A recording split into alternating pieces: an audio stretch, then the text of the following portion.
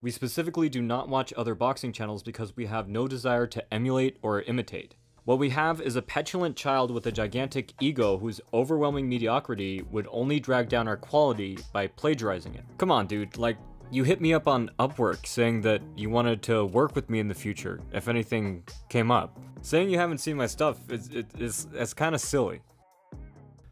The point of this video is to 1. Stop inaccurate information and to stop my prior work being used as a foundation to propagate that bad information. 2. Offer suggestions on how to provide more accurate information. And 3.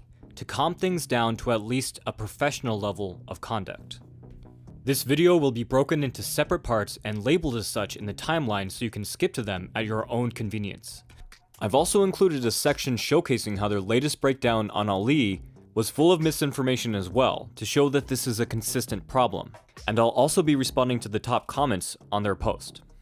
The modern martial artist claimed that our video, How Chavez Cracked the Philly Shell, was in small part plagiarized from a I never said plagiarized. That wasn't the real issue. The problem was putting out really bad information that could get people hurt, and using my work to establish that credibility first so they trust you. That's the issue. You took the same points from my technique breakdown in order and then applied it to a fight, which the fight should be its own separate thing where you talk about how the two styles interact with each other. But the big problem, once again, is that once people see something that's easy to understand and makes sense and flows well together, they're going to think it comes from you and believe what you say afterwards. I think I did a good job in my last video explaining how spamming the lead hook does not stop a Philly shell fighter from countering with their right hand. So rather than go back over all that or repost that, I'm going to show some clips from your last breakdown on Ali. Because I want to establish that this kind of misinformation is a consistent problem. Ali throws a left-right hook combination.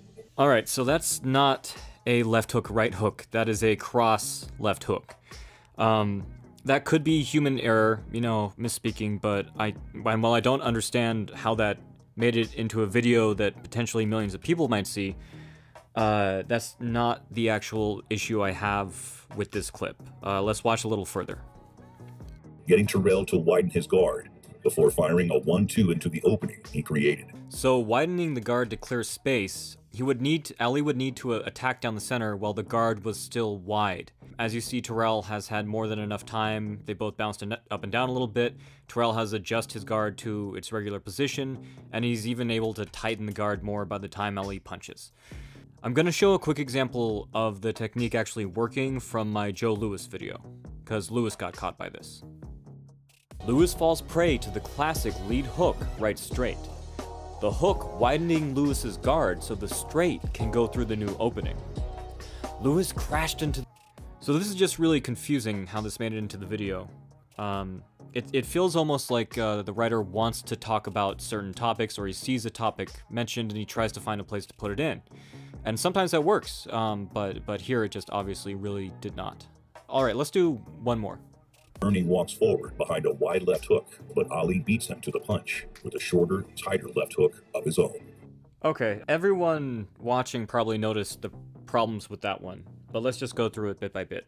So beating to the punch means that your punch gets there first. It doesn't mean that you land a punch after the other person's punch is already spent.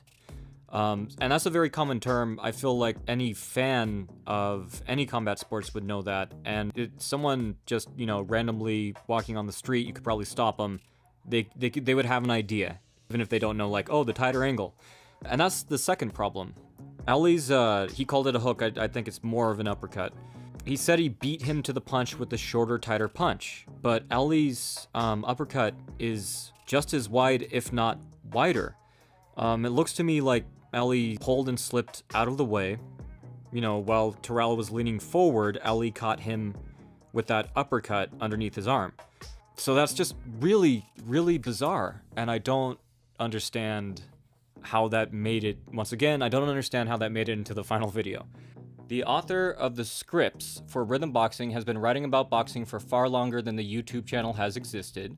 With over 76,000 views, you'd see an article called, you guessed it, Cracking the Philly Shell, Chavez vs. Mayweather 2. The Cracking Philly Shell video came about as an attempt to update and reformat that article for the YouTube platform. Okay, well that's fair, let me read that, and then I'll give you my response here.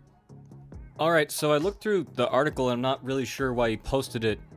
If his main thing is saying that I'm saying that he plagiarized me. Nothing about the technicalities of cutting off the ring in order formatted in the same sentence structure. There's no time given to the high guard and the defenses that were, you know, the exact same sentence structure and only one word changed. There's nothing about him grappling or wrestling or any of that. Oh, he did say one thing similar about not having full range of head motion to one side, but then he did alter it in the video to have my first point about it's more defensive in front of it. Yeah, that's the one thing that was kind of similar. The other 10 things or whatever they are, not in his breakdown at all. Something he did mention, which I thought was really good that I noticed too, was the left hook, and then when he started to duck under, the left uppercut. That was good. I don't understand why he didn't just stick to these things for the breakdown. Once again, my problem is putting out bad information. I don't want a novice to see like, oh, this guy's using the Philly shell in sparring. Let me just spam the lead hook. I don't know why he posted the article at all, honestly. It really doesn't prove his point. Okay, moving on. The Emmanuel Augustus plagiarized thumbnail. I didn't say plagiarize. I said you used the same shot when I spent hours looking through footage. Was selected because it is simple. Emmanuel Augustus was about to do one of the weirdest things I've ever watched a boxer do, and if you had clicked that lovely thumbnail, the entire video was about the Ray Oliveira fight, where his famous sequence and image came from.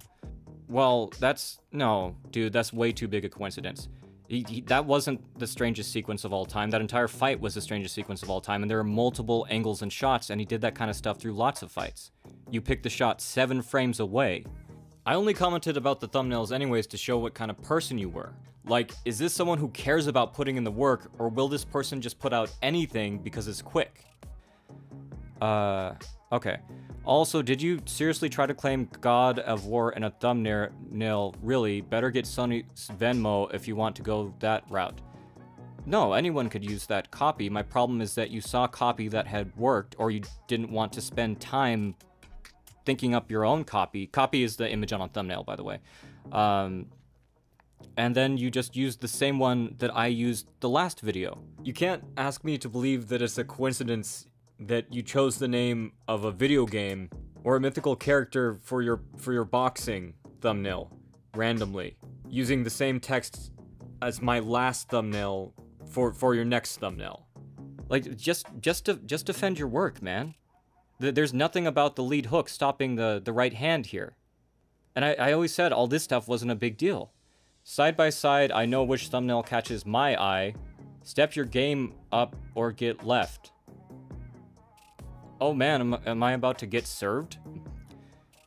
We here at Rhythm Boxing frankly find it petty and annoying that you feel arrogant enough to claim the concept of explaining a front foot pressure fighter with a nice high guard. You know, it's way less plagiarism and more just the points in order to establish that credibility, but then you give wrong information. Like, I didn't create the techniques. I'm not the fighter. Lots of people could look at the fight and see the same things I saw. But yeah, that's the hard part of writing, is formatting it. We firmly believe that we are without question the best boxing channel on YouTube. I mean, that's just, like, your opinion, man. This is all very personal now. But I care about you getting people hurt, man. I don't care about a dick measuring contest. What we do have is a petulant child with a gigantic ego whose overwhelming mediocrity would only drag down our quality by plagiarizing it. Man, I don't know even what to say to that. I could defend myself by listing all the boxers that think my work is good. George Foreman, Emmanuel Augustus himself, Julio Cesar Chavez requested my breakdown and then liked it. Yeah, I mean, I'm sure I could list a bunch of names, but that's just petty. I don't even feel like defending myself. Once again, my issue is you using what I put out there to format your videos and then giving bad information. That's my problem. We here are better than you at making boxing videos, and you hate it. Okay?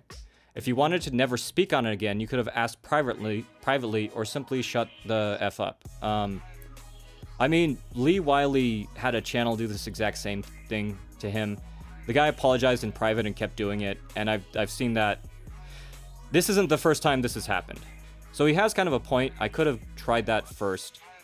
Based on their prior activity of just copy-pasting the thumbnails and all of that, and I did not see that.